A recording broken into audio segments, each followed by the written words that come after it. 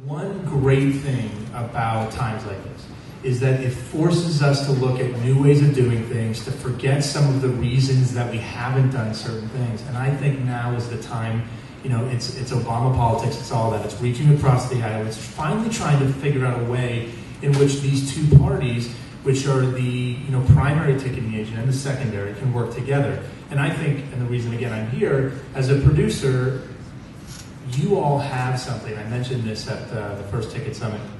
You all have something that's frankly of interest to me. In that Broadway shows, the key to recouping a Broadway show, and actually, the statistics are 1 out of 5 actually make money.